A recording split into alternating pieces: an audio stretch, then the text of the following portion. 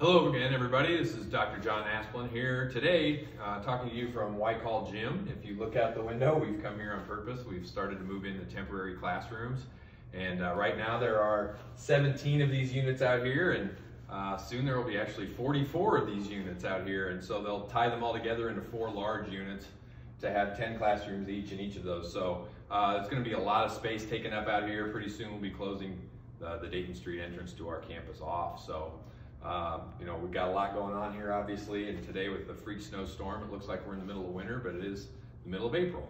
So I wanted to thank the parents and the students for filling out the surveys that we've put out. We have, if you're a parent or a student that's a senior, you have 2 different surveys.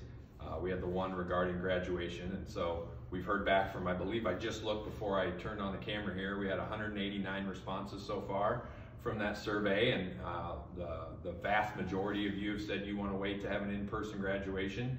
Some of you have brought up some really good points about the fact that you may having your child go into the military or things like that, and that might make it difficult for them to do something if they have to wait a long time. So we're going to work through that, and our high school administration is working right now to try to figure out what's the best option to try to move forward for an in-person ceremony in whatever way we can do that. And also thank you to all the parents out there that have filled out the very brief survey we have about remote learning. At this point in time, I believe we have somewhere in the neighborhood of 200 responses from that so far. And we're really appreciative of that. And anytime you have some feedback, once again, you can use the home learning email address, homelearning@galesburg205.org. And we're continually going through the data points on that and trying to figure out how to better serve you. And one of the things I want you to know is we've heard from many of you about internet access, and we know that's a concern. And we're trying our hardest to try to get remote access points for people.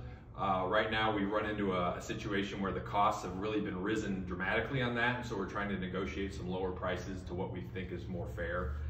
So that's holding that up a little bit, but we've been working very hard to try to get that done. So we're in the process of ordering 20 of those that we'll put throughout the district. We said we were going to have some here at GHS, at Silas Willard, at the district office at Lincoln, and at Lombard for now.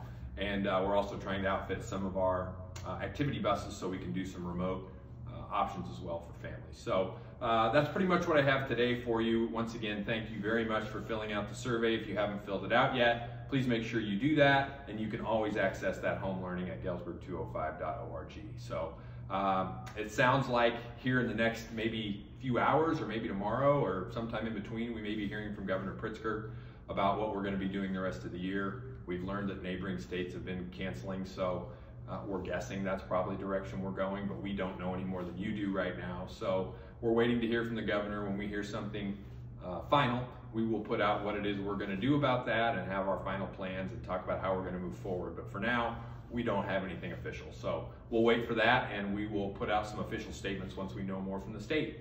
And thank you very much for your patience and your time, and I'll see you again next week.